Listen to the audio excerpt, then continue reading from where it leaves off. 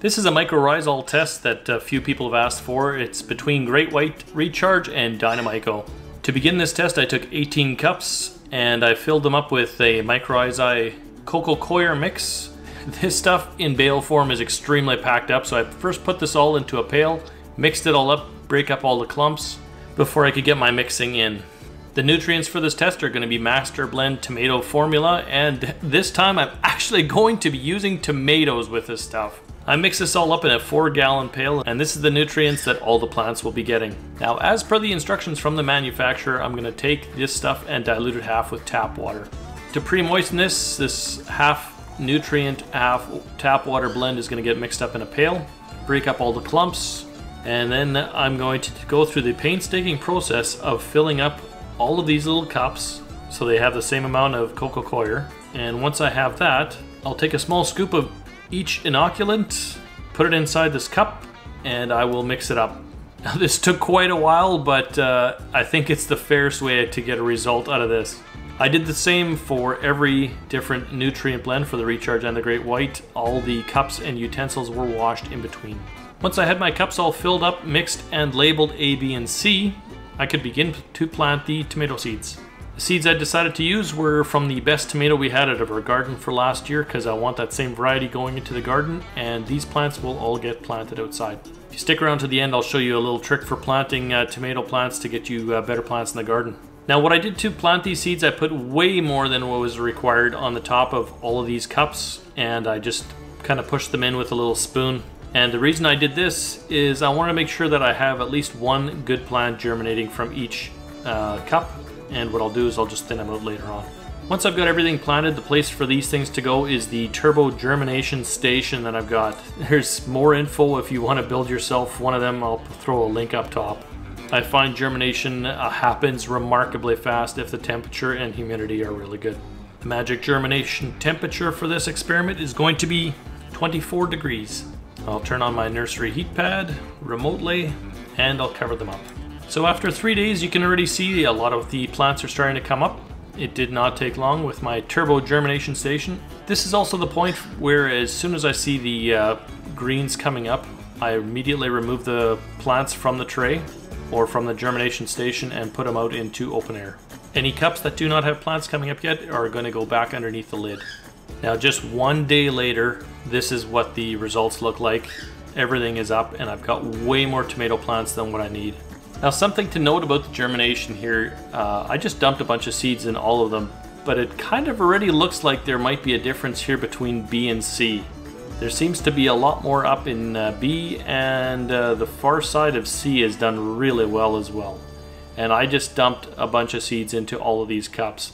Whether that's me being inconsistent, that could also be a factor here, but something to keep in mind. I'll wait till the leaves open up here, and actually my wife looked after these while I was gone at work, and what we did is we just thinned them out and left the best looking plant for every single cup. The date of all these thinned out seedlings here, the single plants by themselves, is April the 10th. We'll fast forward through 15 days of growing here. You guys can watch the plants grow, and they are kept in their respective places, A, B, and C. So A is on the left, B is in the middle, and C is on the right.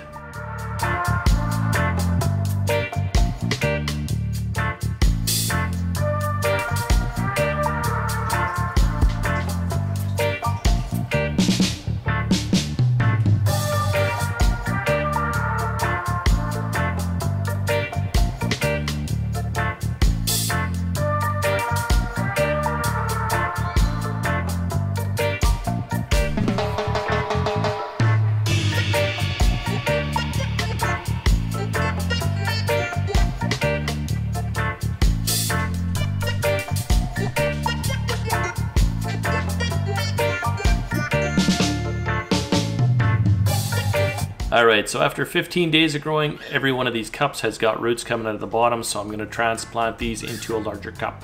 But I figured this would also be a great opportunity to take all these plants and kind of see how the root structure is looking inside of the cup. We'll do a side-by-side here on the screen of A, B, and C, and you can make your own judgment on which one you think is better, or if they're all pretty equal.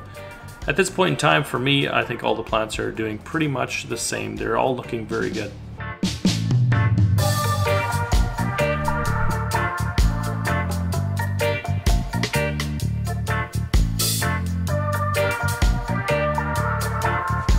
and a look before and a look after they're all repotted.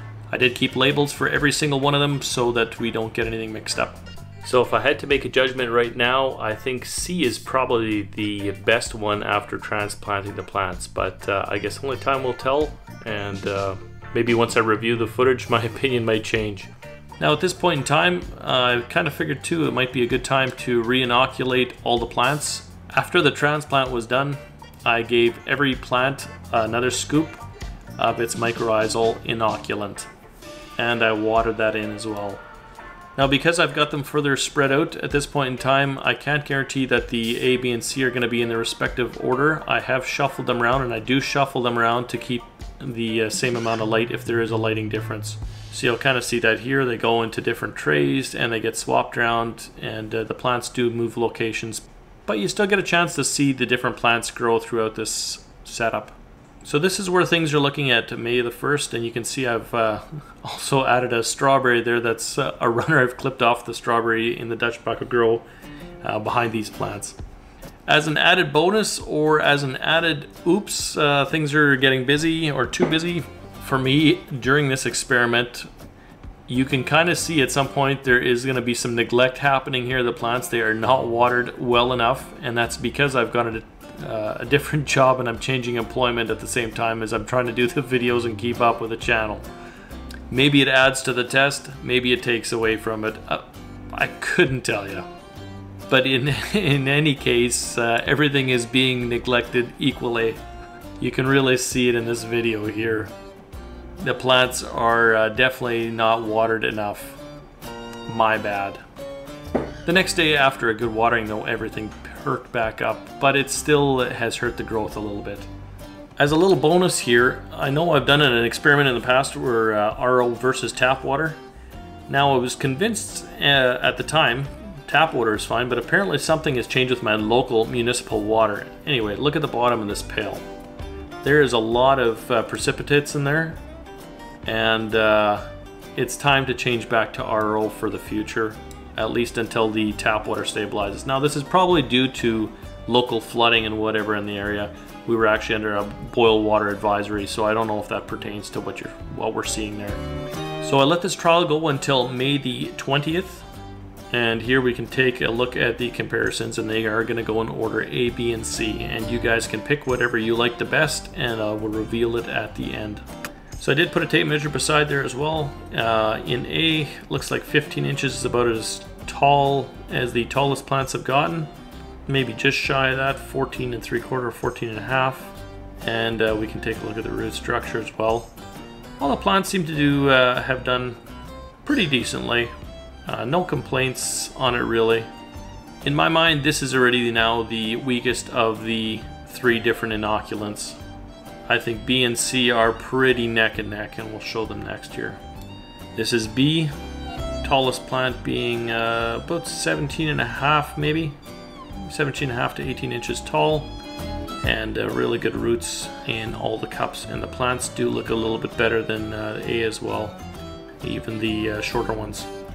Moving over to C, tallest plant here is about 15, maybe just shy again, 14 1/2 for the tallest one. And here's the root structure on all of them. And I'll zoom back out so we can take a final look at the outside of them. That's kind of cool, this little white thing. I don't know if that's a really like a fungus hotspot or what that is exactly. Decent plants and all very consistent. I think this is probably the most consistent of these 6 cups at C.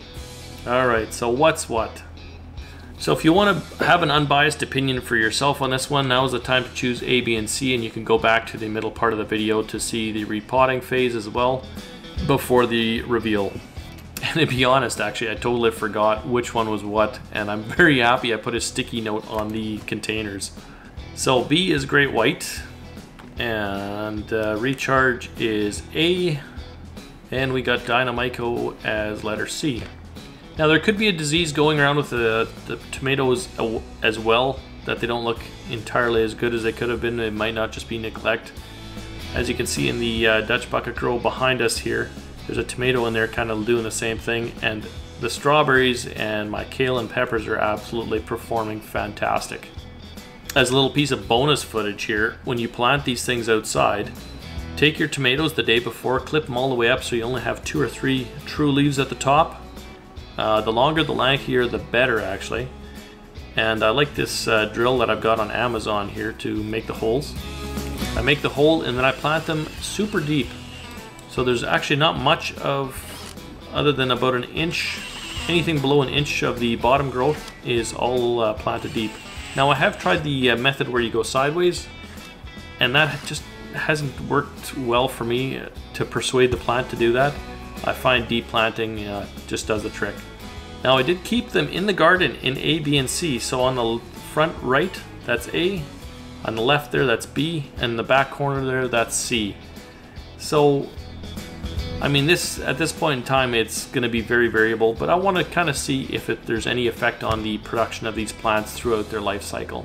And I will update you guys on the channel.